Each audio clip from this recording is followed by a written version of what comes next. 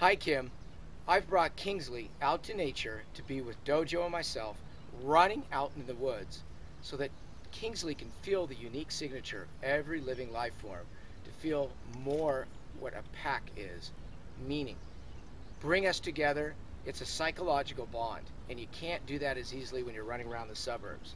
So what we're going to do is we're going to take the dogs and we're going to run through the forest, and we're going to give them commands on and off, the sits, the downs, the stays, all the commands that I was working with you back at your house. Now Kingsley's going to have to learn this out in nature, but he's going to have to learn how to do it with all the distractions.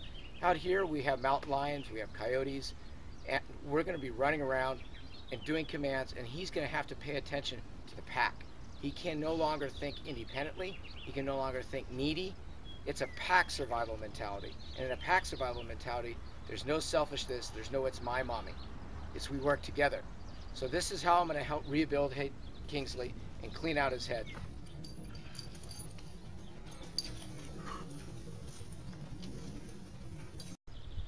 Okay, Kingsley, okay, Dojo. Down. Good down. Good stay, good check. Good stay, good check. Good check, Kingsley. Good check, good check. Good check. Good guy, Dojo. Good check. Good check. Good check.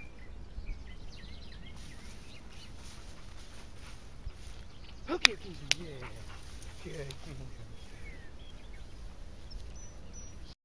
Kim, I think we saw a big improvement in the dog today.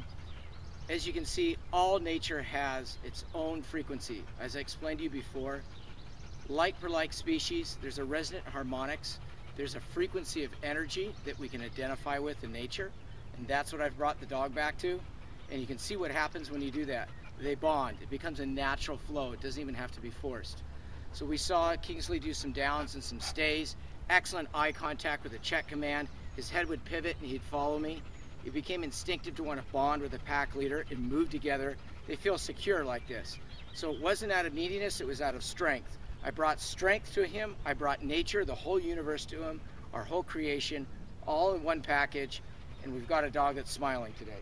There we Kingsley, baby. Yeah. So we ran as a pack. It was great. Kim, I really want you to work on your own meditation, your own psyche. Think about your energy.